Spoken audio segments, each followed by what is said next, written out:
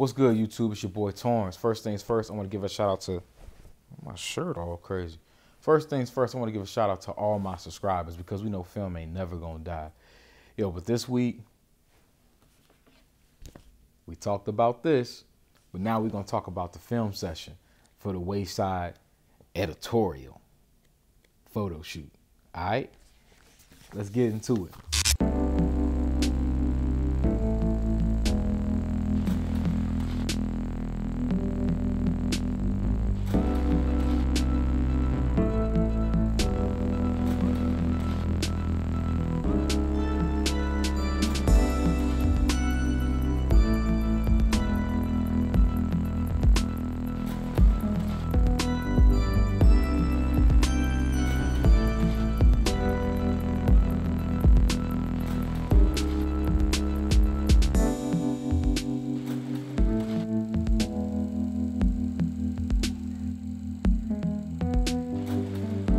All right, so y'all been doing these film sessions for a while now. If you don't know what it is, I got a playlist with all the film sessions in there. You guys can check that out.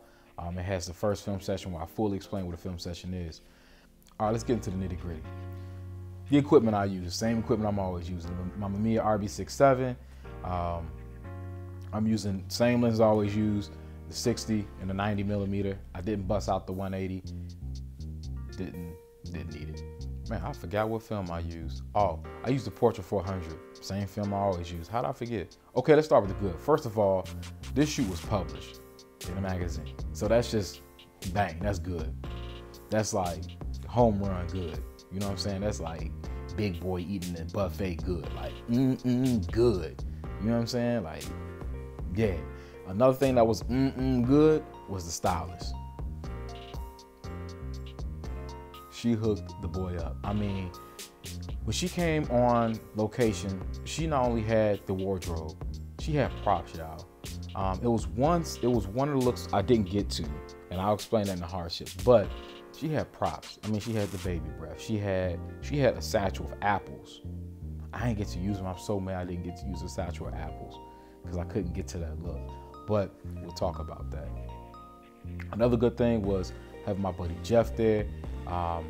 We had turned this into a natural light shoot, and yo, he came through, he performed, man, and I really thank him for that. And last but not least, the best good thing, another good boy, was the model, Mamiya Allen. So those are most definitely good. So now let's get into the hardships. I know this is what y'all really come, because this is where I learn and you learn too. The hardships for me was, for one, it was hot as hell this day. I mean, this shoot was at 10 a.m., y'all, and it was like 85 degrees, probably 90 at 10 a.m. And we just all looking at each other on location like, what is going on? Why is the sun so hot at 10 a.m.? That was the first hardship. The second hardship was that for some reason my strobe stopped working. At the time, I thought it was the strobe itself, but I found out that it was actually the wire. When I say it's the wire, I mean the PC sync cable. So now I know, keep two of them with me, because one of them might just go bad. But luckily, I had my reflector and I had my buddy Jeff. This dude, I'm telling you, man, he's the GOAT with the reflector. I mean, the GOAT, the whole GOAT. But those are the two main hardships. The last hardship was because of the heat. I slated the shoot for 2 hours, but by the time we got through the third look, and I knew once we got to a third look, I could potentially, publish it. It was just out of the question to do the fourth look, y'all. It was, you have to be able to, as a creative director, if you want to wear the same hat as creative director photographer, you have to be able to tell like when you just got to pull the plug. And this was one of the times that I had to pull the plug. It was way too hot outside. We didn't have shelter. I was sweating, model was sweating. Everybody was just soaked. I mean, it was almost like I took a bath. But yeah, so the fourth look with the satchel apples, I couldn't do it. I really wanted to, but, and honestly, I asked my stylist before I pulled the plug, I was like, hey, would you hate me if we don't get to that last look? And she was like, no, because it was just that damn hot outside. I just want to talk about what was the goal for this shoot. I created a mood board that I said vintage meets outdoors type of thing. I wanted something that was very vintage, almost like that 30s, 40s type look, but out in the wilderness. And I really like the dainty look with gloves or hats and things like that. And I like the mix of nature. So I really wanted to mix those two things. It's things that I personally like. I always try to add a little bit of my personality into my photos. So that was the goal for it. And I found this place. We were down in Manassas, Virginia. We were at the Manassas Battlefield Park. And it was pretty cool. You know, I actually found 3 locations in one small little location. So learn how to work those locations and you'll be solid. All right. Okay.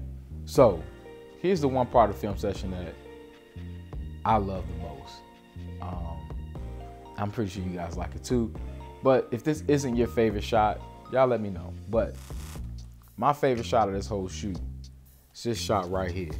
And I'm so glad it made the magazine.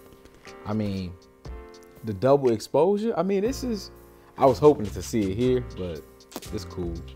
This right here, son, this is death. Like, when you see this, you just die. Like, oh man, this is amazing. So yeah, this is my shot. This is my favorite shot. I just love it. And I'm so happy about it. So this is most definitely going to be printed large scale, all that good stuff. So that's my favorite shot. But hey, y'all, thanks for checking out, you know, my film session, checking out the video, you know. And I always say, get your film camera and shoot.